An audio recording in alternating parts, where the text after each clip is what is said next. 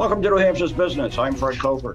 Take a look at New Hampshire on this map. It's a national broadband map released recently, showing the lack of broadband connections for high-speed internet in the northern, Monadnock, and southwestern areas of New Hampshire.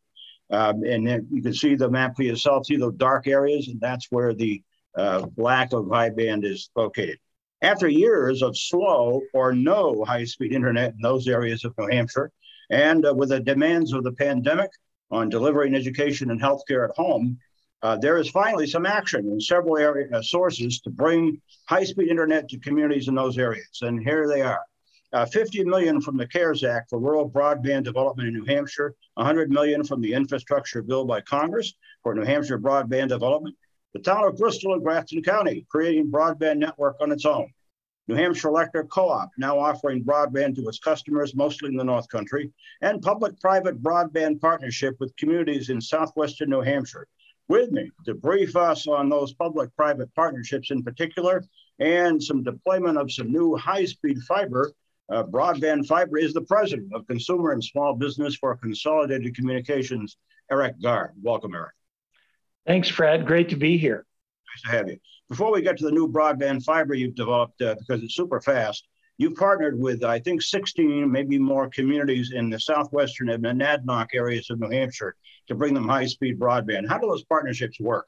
So we began a couple of years ago taking advantage of a change in New Hampshire law, which allowed communities to access bond financing if they wanted to expand broadband in their communities. And so we've worked with almost 20 partners, primarily in the Monadnock region, so in and around Keene. And in those cases, we contribute some of our capital to build the dense areas where our investors are allowing us to invest. And then we partner with the community to extend the network out to more rural areas. All total, over the next year or two, we're on track to build almost 30,000 rural homes through that program. Which is really great. Yeah, it is. Your company just released a new broadband fiber that delivers high-speed internet. How fast is that? It's crazy fast, Fred. So behind me, you see our new logo, Fidium Fiber Internet. This is an XGS-PON connection, which is tech speak for crazy fast. We're right now offering 1 gig symmetric to customers in our footprint. But the network technology we're using can easily scale up to 10 gigabits. So as the state of New Hampshire has more needs, we'll be able to deliver it. And then let me ask you about the fact that the pandemic has probably increased the demand that you're feeling for broadband internet, for high-speed internet, because students are getting their education at home, a lot of them remotely. People are getting their healthcare at home remotely. That puts demand on you, I would assume. Yeah, there's no question that people are using their home internet connection far more than they did before the pandemic.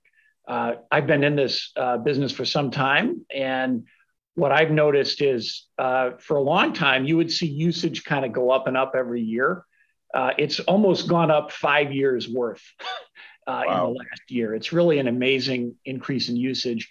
It's also changed demographics too. Now everybody is using the network at home, just like we are. To do our interview. So the demand is clearly there.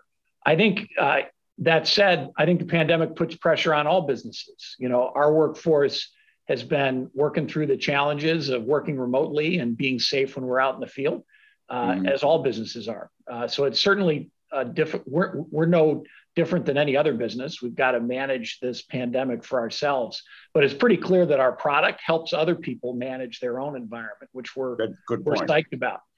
Good point. My thanks to Eric Gard, President of Consumer and Small Business at Consolidated Communications. It serves the broadband needs for a good section of New Hampshire.